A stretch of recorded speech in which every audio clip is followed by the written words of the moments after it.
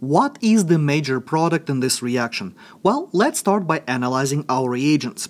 We have an alkene that is going to be reacting with bromine in the presence of the solvent, which in this case is going to be methanol. And since we have a halogen plus an alcohol reacting with our alkene, this reaction is going to be an alkoxyhalogenation reaction. The first step in this reaction is the interaction of bromine with our alkene, where alkene is going to be a nucleophile and bromine is going to be an electrophile, giving us the corresponding halonium ion, which we are now going to open with our methanol from the more substituted side, giving us the following intermediate, which after the deprotonation step, going to give us the final product, which is a pair of diastereomers. Normally we would have a pair of enantiomers in cases like that, however, because we already have a chiral atom in this molecule and we are creating two more chiral atoms, the new chiral atoms are going to be flip-flopping while the old chiral atom stays as is. So because of that, we have a pair of diastereomers